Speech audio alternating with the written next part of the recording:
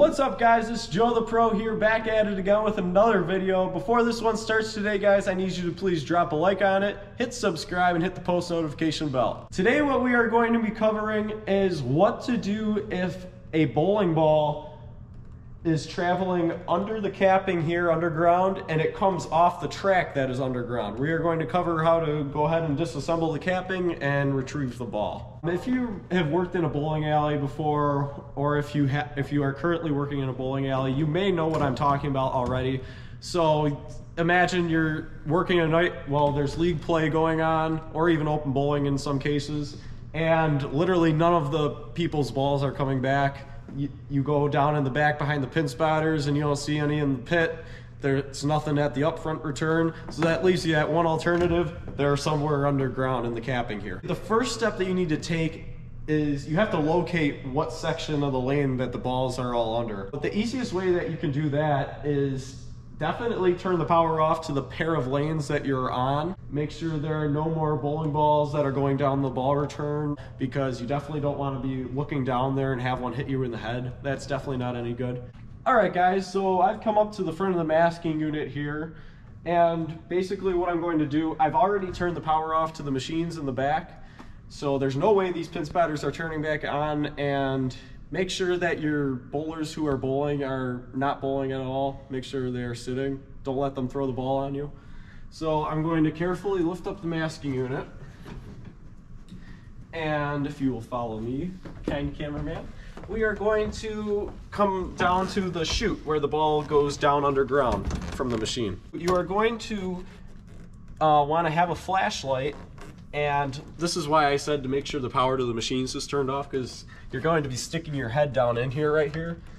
And if there's a ball stuck in the back or something, or in the ball lift, you never know. You just don't want a ball coming down the chute while your head is in there. It's not going to end well, I promise. You are going to want to get a flashlight. I'm going to use my phone flashlight in this case. And you are going to want to look down the chute. So you're not going to be able to see it because of the lighting, but you may be able to see where the balls all are stuck from here. And then once you spot them down there, because they're going to be down there, at my place we have plywood on either side of the track, so the ball actually can't come fully off the track, but if there's something blocking it, it'll still be on the track. But anyway, you'll be able to see it if you look down there. So kind of approximate where they are, and that'll tell you what section of the capping you will need to remove. Alright guys, so after I located where the bowling balls are, in my case there's only one. Lucky me, this piece of capping is already unscrewed here. But if it's different for you, yours might be somewhere in the middle there, and your capping should all be screwed on. So this is old wood capping, so there's only one side that has screws on it because the other side has hinges.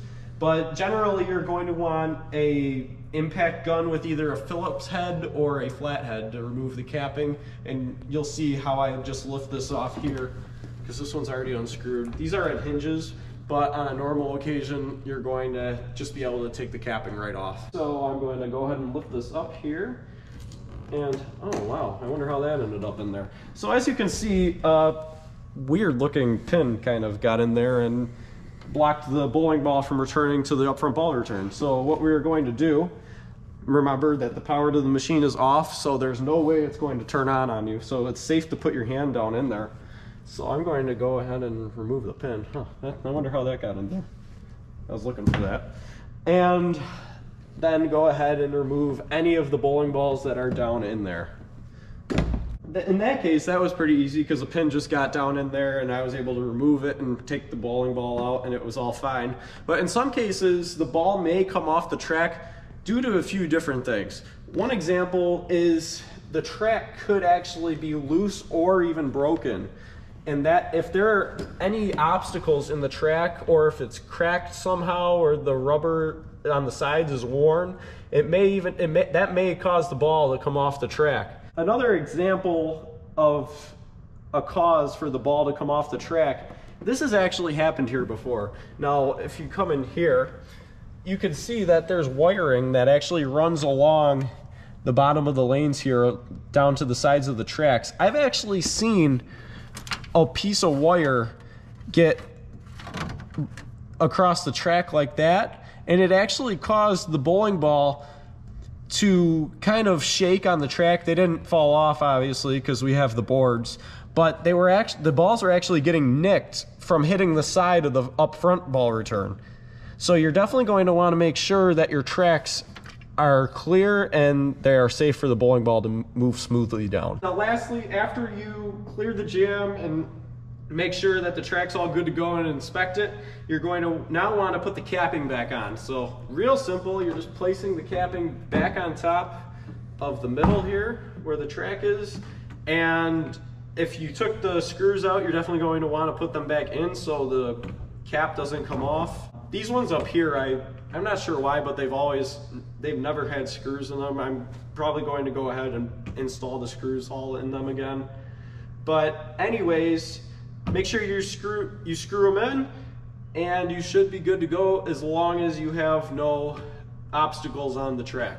Alright guys, I hope this video was fun to watch and it gave you a little bit of info on the underground ball return system on an AMF pin spotter. Before I go ahead and put this pin back for safekeepings and return the bowling ball to the bowler, I just want to thank you guys for watching this video. If you have any other suggestions for future videos, please comment them down below or email us at joethepro181@gmail.com. Please like, subscribe, and peace, and do it like a pro. We'll see you guys in the next one.